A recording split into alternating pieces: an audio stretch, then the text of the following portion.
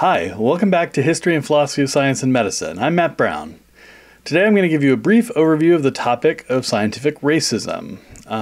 There's, of course, a lot of details to this story that are there in the readings for class, but I just want to give you a kind of overview of the significance of this topic and some of the major aspects of it. So the thing about scientific racism is that the history of our modern ideas of race, and race is itself a fairly modern idea, is intertwined with the history of scientific racism, right? So race as a kind of political concept, race as a scientific concept, and the use of science in a racist sense are all tied together. The emergence of each of the human sciences, anthropology, psychology, etc., is tied up with the emergence of modern ideas about race. The two are connected in each case. We start with natural historians and natural philosophers as early as the 16th century, and the modern concept of race we see is developed to explain the superficially obvious differences between human geographical populations, as well as to justify the racist atrocities that Europeans began to instigate throughout the world, starting in the 15th century. Now, at the time, some argued that racial differences were merely superficial or environmentally caused, but many others insisted that racial differences included deep differences in capacities, mental abilities, especially, and that the differences were biologically determined, right? That was a very common view. In the 19th century, concepts and theories of race were further developed by physical anthropologists, evolutionary biologists, and others. Pre-Darwinian scientists like Samuel Morton and Louis Agassiz made extensive physiological and anthropological comparisons of members of different races in order to argue that the races were different, hierarchically ordered species, right? So this is known as polygyny. That's the idea that the races actually are species with separate origins. Now, many Darwinians and social Darwinists, like Herbert Spencer, for example, used the theory of natural selection itself as a mechanism to justify the racist ideology of biological determinism. So Darwinian or pre-Darwinian scientific racism was a continuing line.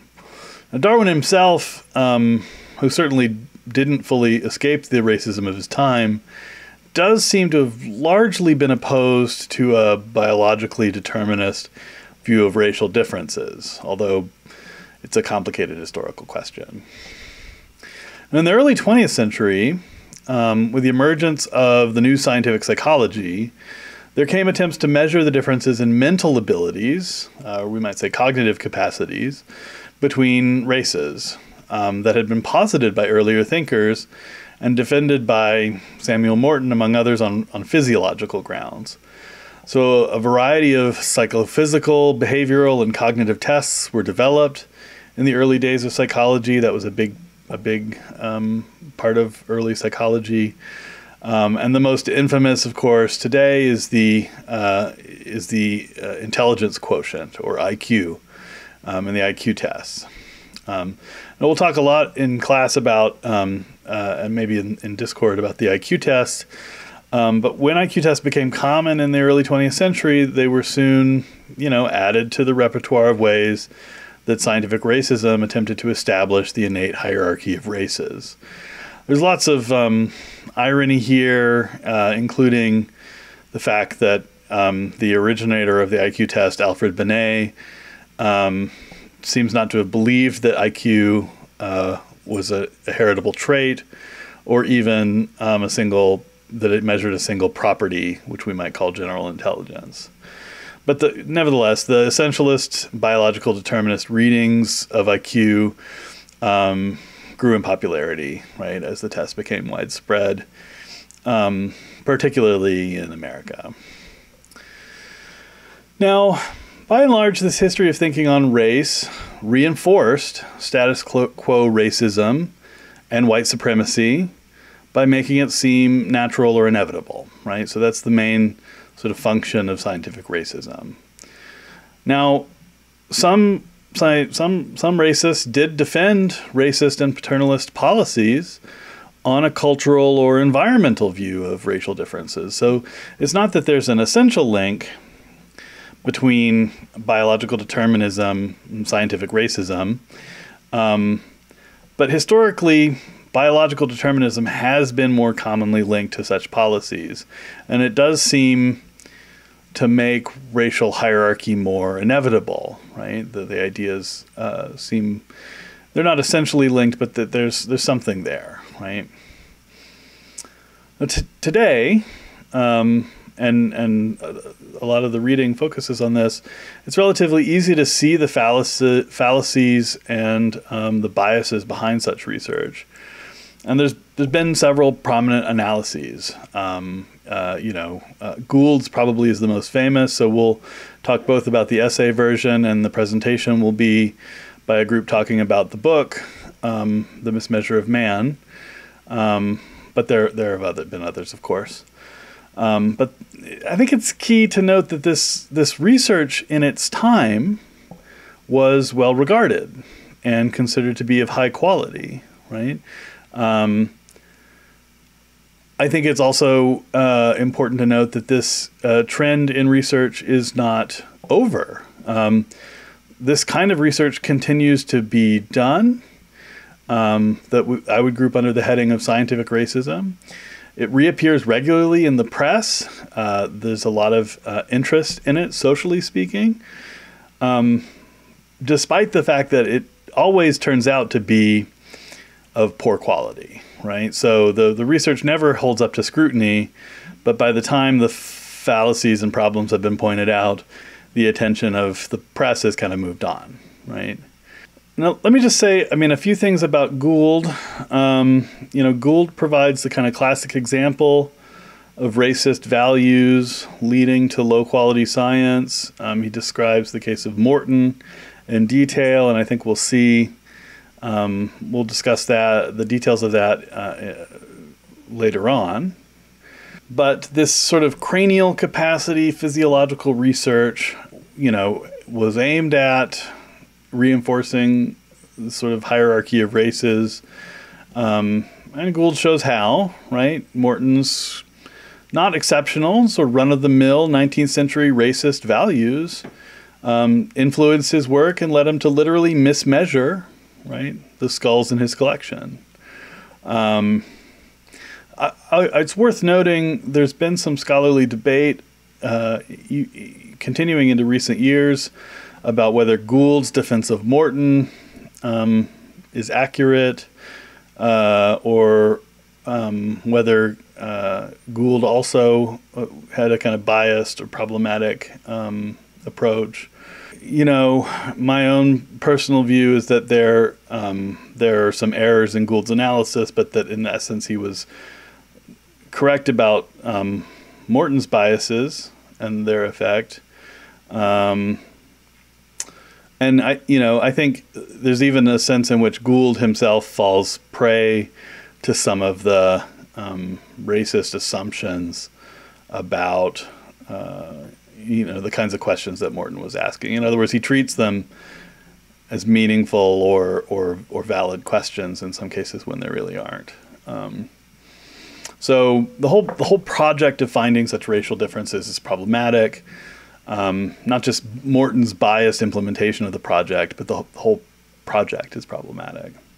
Now, I think if think about what we've learned in this class already, there's really nothing about the processes of science as they exist that prevents biases like racism from being reinforced. Kuhn would say science is a relatively conservative institution that focuses on that's dogmatic, right? That uses the paradigm at hand and doesn't question it. And this, if you think about the social effect of this, especially research that bears on human interests, the human sciences, this often reinforces the status quo, right? Not because science itself has some kind of big C conservative political values. In fact, most scientists are not conservative in that sense. But because, the paradigm-driven, or you might say peer-review-driven, and expert-evaluated nature of science makes change slow. This is the kind of thing, actually, that Feyerabend railed against, but would have to admit was a part of the scientific process. I think we could add to this, a recognition that scientific careers are still somewhat difficult to access for those with less social privilege, right? So in the past, scientific careers were closed to all but white men of means, right? Not even all white men. Today, right, that certainly has gotten better, but there are still, barriers to access, barriers to entry for those who are less privileged, right, who have less social privilege. These things combine to make it quite difficult, I think, to get rid of the racist ideologies, if we can use that word, that were with science from the beginning, or at least have been with these parts of science since their beginnings, these sciences. Insofar as overcoming them is a project, it's a long-term project, right? Now, that said, right, science doesn't need to and doesn't always problematically reinforce the status quo. Science does have some capacity to self-correct, but you don't get it for free, right? Scientists and society have to carefully foster that capacity. There has to be openness to alternative perspectives in science. That's what Feyerabend would say. There has to be consideration of social values. Something we'll see coming up in the future is that those values used appropriately, say anti-racist or egalitarian values used appropriately, actually have helped debunk bad science and have led to better methods and results across a variety of fields in the human sciences. Gould, made very clear his own values, right, when he was writing about this topic. In the book, Mismeasure of Man, he cited his personal experience in the civil rights movement. And he argued, quote, "We have a much better chance of accomplishing something significant when we follow our passionate interests and work in areas of deepest personal meaning," right? So Gould was not, shy about the positive influence of values in science. So those are some of my thoughts on scientific racism in general, kind of brief overview of the topic. We'll get into a lot of the more detailed arguments in class or on Discord. If you have questions, of course, you can always leave them on the video here.